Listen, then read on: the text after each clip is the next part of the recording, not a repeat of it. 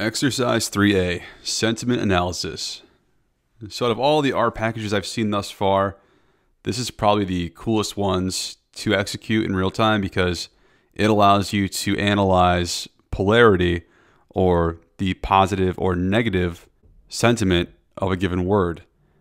For example, a word like hate would have a negative polarity, and depending upon how negative a word is, the polarity would continue to go further down the negative scale. Whereas words like happy and excited would have a positive polarity. So what we'll be doing is taking a subset of songs from the top 100 Spotify songs of 2017, and then we'll be taking a look at all of the lines within a song, and ultimately the words that make up each of those lines, and then assigning each of those words a polarity score using the R package tidytext.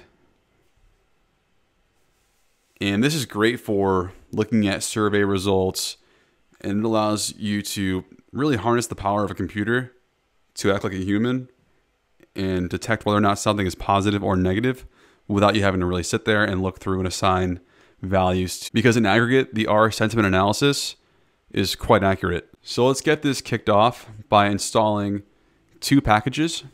The first is tidytext, and the second is dplyr.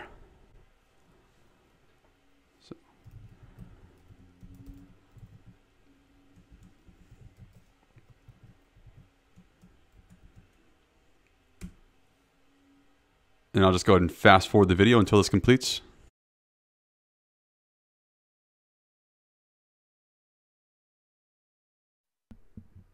And now we'll install the dplyr package.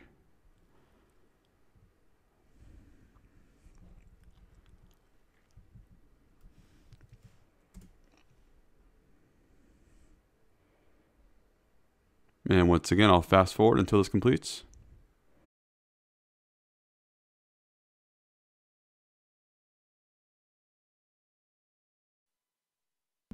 All right, so now that we have both tidytext and dplyr installed, let's go ahead and move on to the exercise. Okay, so our first exercise is going to deal with Spotify songs and analyzing the polarity of the underlying words within each of the lines of those songs. So to get started, make sure that you're on the worksheet exercise 3A, sentiment analysis, words, and then click on the Spotify sample data source. And just to explore the data a bit, let's drag out artist, the song title, all of the lines within that song, and all of the words that make up each of those lines. And our task is to essentially assign a polarity score, however negative or positive each of these words are, and have that roll up to develop an average polarity at the song title level. And just a heads up, some of these words aren't appropriate for a younger audience, but the intent of this exercise is to really prove out that the sentiment analysis that R uses to decipher whether or not a word is positive or negative really works. Okay, so now let's remove everything but title and word.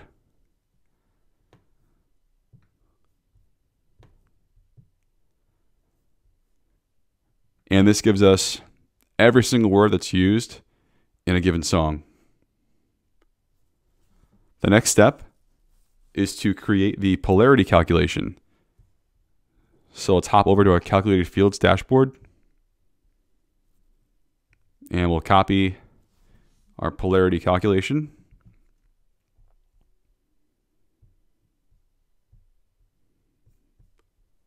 Create new calc field, and we'll call it polarity.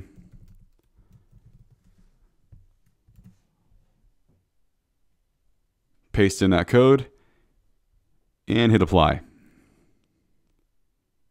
Okay. Now let's drag this polarity field onto our row shelf. But before we do that, let's make sure to pause any auto updates so we're not sending random calculations to R that aren't going to render a result for us, because we've yet to set the scope of the calculation using the compute on.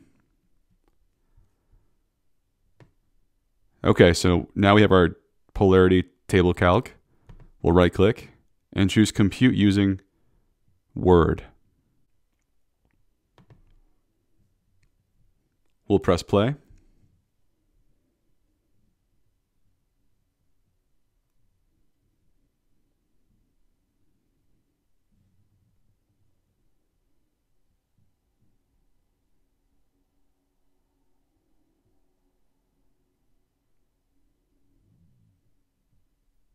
So what this calculation has rendered for us is a overall polarity score at the song level based upon the average of all the polarities that are rendered from all the words within a song. So as you scroll down, we can see that this song, for example, has a -7 polarity, while this one has a +5 polarity.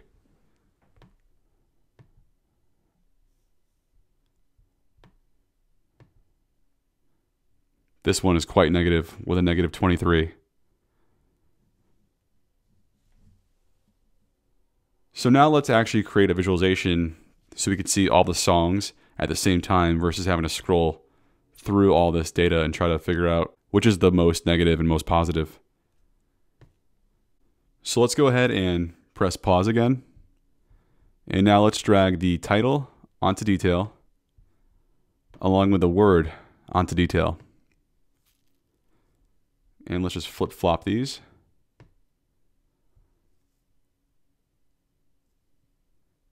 And let's change the mark type, because right now it's rendering bars. Let's change this to be circles. And now let's press play.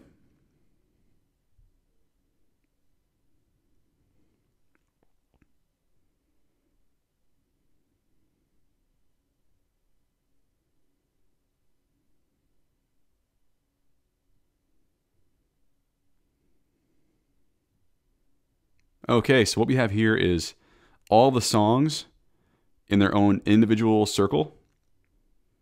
And now we can see visually which songs are above the neutral 0 polarity and which ones are far below on a negative scale.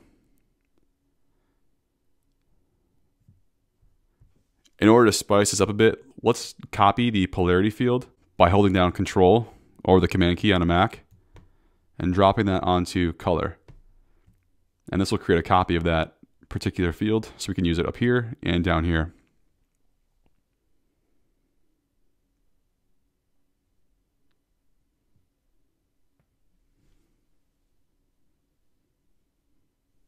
And now we can see everything that crosses that 0 threshold is a light blue, and then it gets darker and darker based upon how positive it is. And then everything below that 0 gets more in the red zone. We're missing the artist, so let's go ahead and add artist to the tooltip.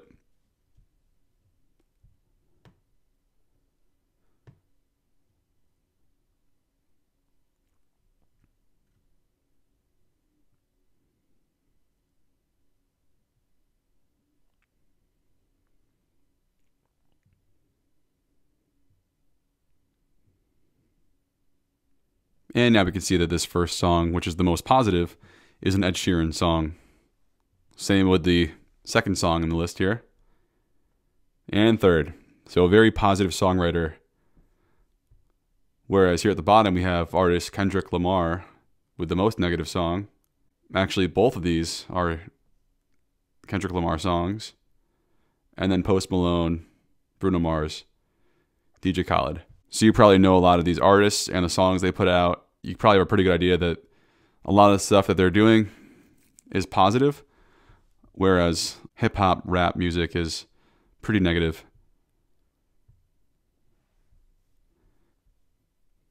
So before we wrap this exercise up, let's just tweak a couple of more things. Click on the size of the circle and just shrink it down a little bit more so you can see more individual circles, because a lot of them are overlapping.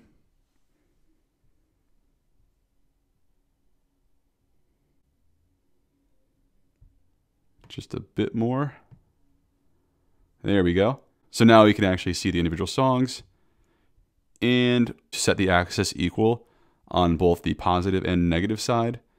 So in order to update that, let's right click, edit axis, and we'll do a fixed axis with a -30, +30 overall axis. So now we can visualize that there were definitely more positive songs overall in this data set. However, the ones that were negative were more negative than the most positive songs. You can see this gap here from 30 to 20 roughly, whereas here we have 2 songs that fell into that particular range on the negative side. So feel free to play around with this by adding labels, perhaps visualizing things differently. All right, so this concludes the exercise on analyzing the sentiment at a word level. In the next exercise, we're going to be analyzing actual sentences and seeing whether or not those sentences and in aggregate their paragraphs have a positive or negative sentiment. So let's move on to exercise 3B, which will be looking at Airbnb reviews.